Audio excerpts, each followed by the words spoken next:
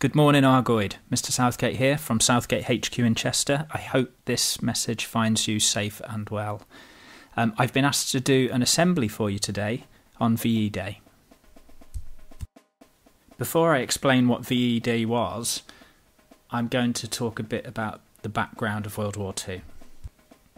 In 1939, the map of Europe looked like this. Now, after the First World War, which lasted from 1914 to 1918, lots of people just wanted peace. But unfortunately, some didn't. They didn't like the new Europe or peace, and they wanted another war. During the 1930s, Adolf Hitler was elected to be in charge of Germany. He wanted Germany to be the most powerful country in Europe, and he started to plan for a war, including having big military parades to show how strong Germany was.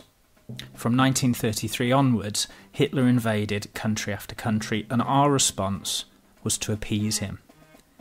We let him get away with it.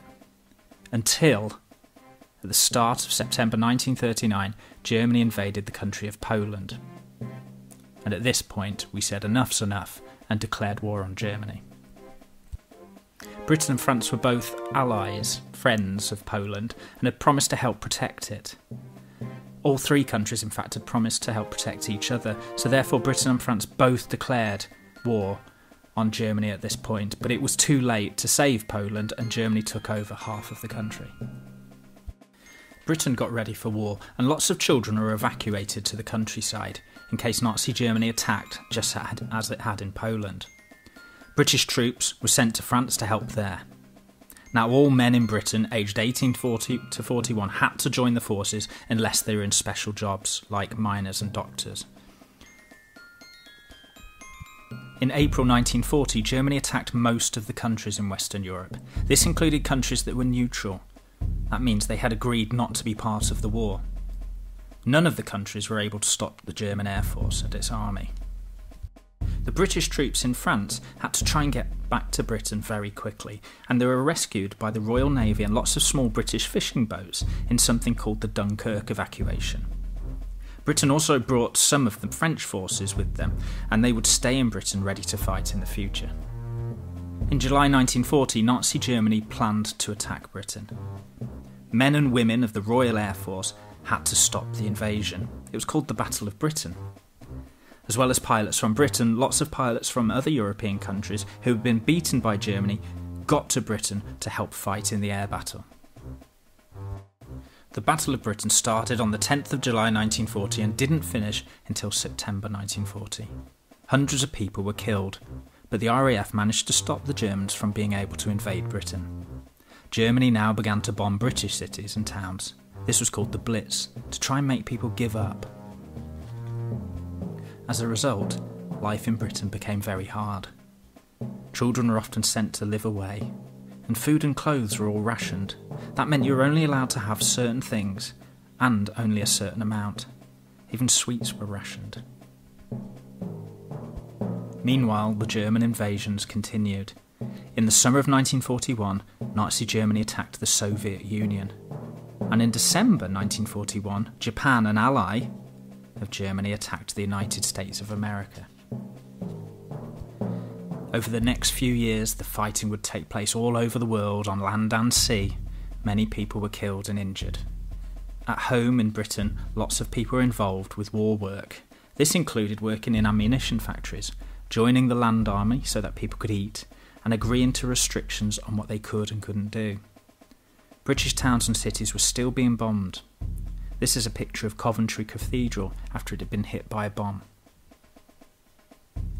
Perhaps the biggest turning point in the war came in 1944.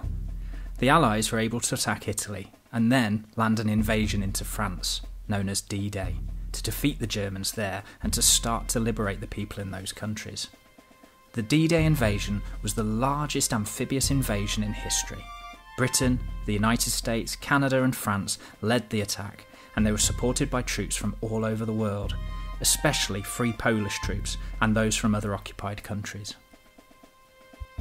The Allied troops continued to fight the German forces across Europe from the east and the west. The Allied leaders met at a place called Yalta and agreed to ensure that the countries of Europe freed from Germany could be free and hold elections. They also agreed that they had to totally defeat Germany and occupy it. By April, the Allied forces were fighting in Germany itself. The German leader Adolf Hitler refused to give in and decided to kill himself. Eventually, the German generals agreed to surrender and to stop the fighting. The next day, it was announced that the war in Europe was over. The 8th of May, 1945, became VE Day, Victory in Europe. Here are some pictures of the VE Day celebrations. As you can see from the VE Day picture celebrations, a lot of street parties happened. Not everything changed as a result of VE Day. Rationing would still continue into the 50s. Men would still have to serve in the forces. Restrictions would still be in place. But no one needed to worry about fighting or being bombed in Europe anymore.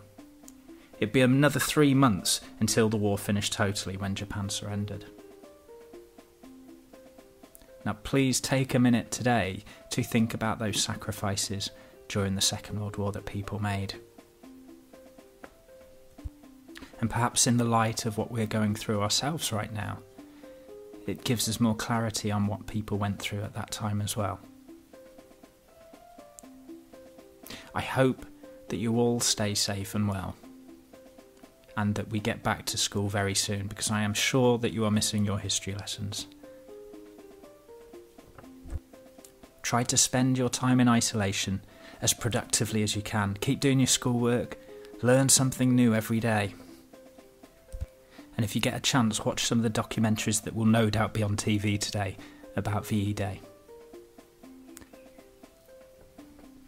Anyway, that's me, Mr. Southgate, signing off for now. Goodbye and stay safe.